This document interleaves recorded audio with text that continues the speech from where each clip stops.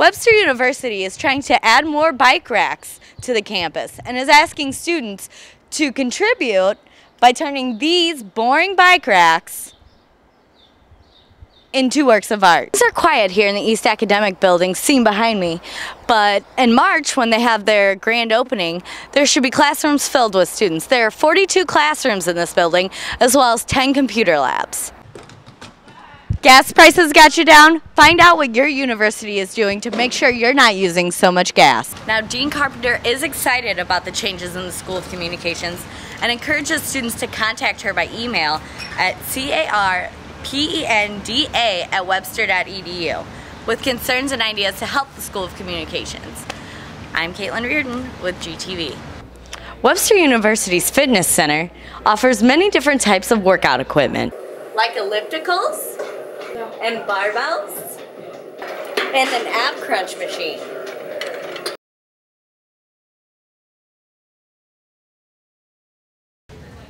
Hey. How's it going? I started using a scooter in the 6th grade. It was mainly because my doctors were concerned with me walking too much. This is Ava Roslin, and she has cerebral palsy. She's had it since birth.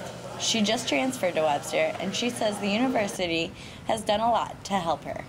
I get a lot of help from the Academic Resource Center.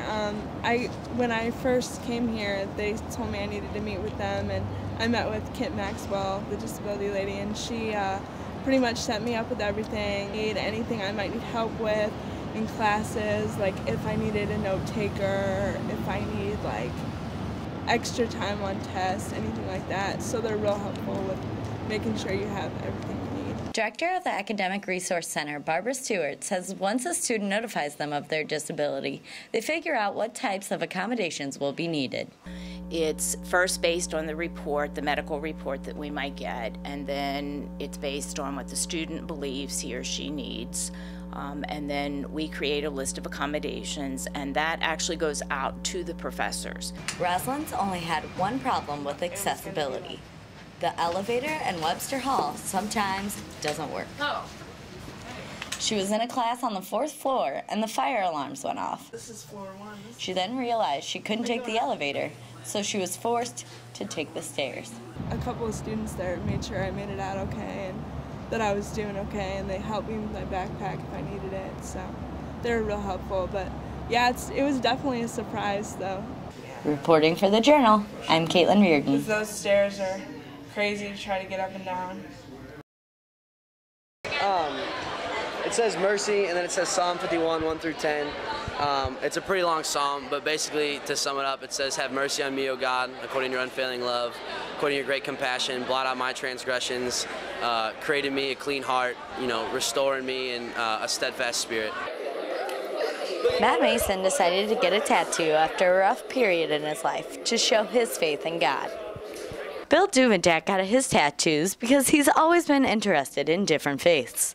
The two represented on his arms are Hinduism and ancient Egyptian work. Sanskrit mantra, Om Mani Padme Hum. The whole thing is based on the ancient Egyptian story. When you die, your Sacred Heart, which is real similar to the idea of a Sacred Heart from Catholicism, is weighed against the feather of truth.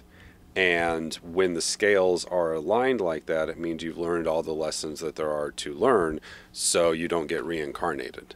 You actually merge with the Godhead. Both men say their tattoos are supported in their religious surroundings, and their tattoos are important to them. So I figured if I'm going to put anything on my sleeve, I might as well put my spirituality there. I try to keep my faith, as much in the center of my life as I can. Caitlin Reardon for the Journal.